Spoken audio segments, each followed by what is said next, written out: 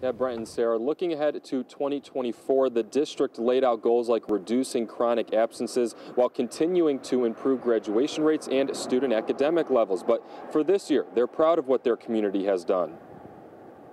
Progress in Hartford Public Schools. Superintendent Dr. Torres-Rodriguez sharing higher graduation rates among students. About 72% of the 2021 class walked across the stage, up from 2020, but just short of 2019. Graduation rates were up for all students. Multilingual and Hispanic students have the biggest improvement over 5 years. Our goal really is to instill in our students the importance of showing up. High schoolers who may have missed classes or fallen behind can make up credits during new summer credit recovery courses. They're also trying to provide a more consistent schedule for families. By reducing somewhat the number of half days on Wednesdays to provide more of a consistent schedule for our families, but also meet the needs that our staff have for their professional learning. Staffing levels have increased to about 90%, a 5% jump in a matter of months, thanks to new marketing campaigns and monetary incentives. Carol Gale with the Hartford Federation of Teachers says that will help alleviate staff workload. She says the real results will show next year. And I do see that the district is